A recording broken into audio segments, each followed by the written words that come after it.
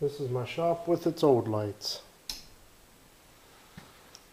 As you can see, it's adequate, but it's not super bright. This is, of course, with the fluorescence working almost properly. Anyway, we're going to change this over to some LEDs and see how it goes. This is changing out the far fluorescent bulb with an LED bulb. I'd say it's a pretty good improvement, but when it's really cold out here, the fluorescent light still flickers. So I'm going to have to do away with that and switch it out with some LEDs. Okay, so the bulbs have arrived, and let's get an up-close view of one of these. You can see it's just about 1 billion little LEDs down the length. And on one end you have, it says AC. On the other end it's blank. So these appear to be just a single-ended kind of setup. Made by, what is that, Hyper Icon? Anyway, I got the 4 bulbs. They came with 4 of these. They call them tombstones. I'm guessing we may have to replace the ones that are in the fixture. But anyway, let's go ahead and get the fixture down and start this project. Okay, according to the package, we have to remove the ballast, or at the very least bypass it. So to do that, we need to take the old bulbs out first. On this particular fixture, we have a screw on the bottom here that'll need to be removed. Okay, so what's inside this fluorescent light? Well, not a whole lot. You've got the ballast, and it's got a couple wires leading down here to these 2 tombstones, and then you've got several more wires leading to the power and to these 2 tombstones. But since it already came with new tombstone things, I am going to just completely gut everything out of here. Well, except for those 2. I'm just going to cut their wires. So I'm going to eliminate these 2, eliminate all the wire mess and everything. Okay, so let's begin. I noticed that this just has 1 nut holding it on. So I'm just going to remove that. There it goes. Okay, so we no longer need this stamped nut. We don't need this thing anymore. So let's just set that over here. And now the ballast is free.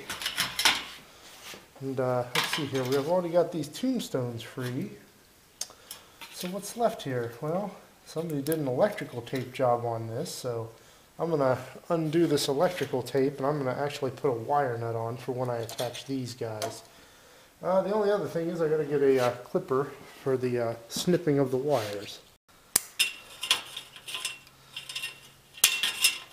Okay, I have removed the electrical tape, and now it's time to untwist these wires. Oh, that one's kind of pointy. That's a solid wire there.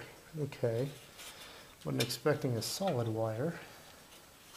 There we go. And now we can remove the entire ballast and all of its wiring.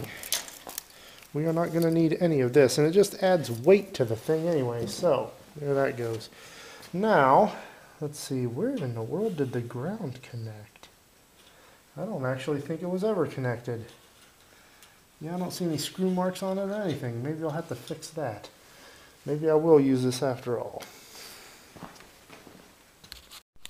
Okay, so the cheap little screw that came with it is a little too big for this hole, so I'm just going to make this hole a bit bigger.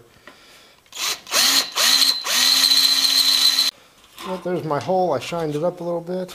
Now let's just you know, I wonder if this would work better from the top. I betcha it would not. Okay, so we'll put the nut on top. If this doesn't work, well, we can always just get a normal screw. Okay, let's see here. We have to put on some new tombstones, apparently. Well, as I expected, there was no mention of which one goes where, because it is alternating current, so it shouldn't really matter. So I'm just going to stick with attaching all the blacks to black, and then we'll stick the white to the reds. Let's attach some wire nuts. I may need to trim some things first, though. Okay, so here's some pliers. Let's go ahead and torque that on there as tight as we can make it. So I definitely don't like the thought of wire nuts coming loose. Let's pull on it real good. Okay, that's not going anywhere. Let's do the same with the white.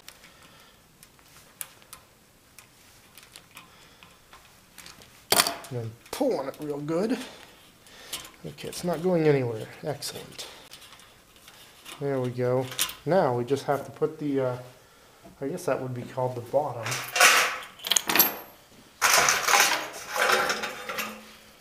Put the bottom back on. Let's see, we got 2 screws, one for each end. And let's see, we just got to attach this one down in there. Boy, these things feel so cheap. Anyway, let's move to the other end and get the other side. Now we got to be very careful. AC goes on AC side. And we want this to face downward. Here we go again, AC side over here. Got to pull off these old plastic plugs. And let's go ahead and get this side in. Okay, and here is the turn on of the LED lights. I must say, I am pretty pleased with the amount of light coming out of that. So I think what I'm going to do is replace that little single bulb down there with another one of these eventually. But the other 2 bulbs that are still sitting on the table, those are destined for the garage, because the garage still has a regular fluorescent. And what's going to be nice is, when it's really cold out here, these aren't going to flicker. And here's the before picture of the garage portion. And here it is with the LEDs installed. I think it's a pinch brighter. Might not show up so much on the camera. But anyway, this second light fixture only took me about 8 minutes to convert. Anyway, thanks for watching. Hope you found this useful.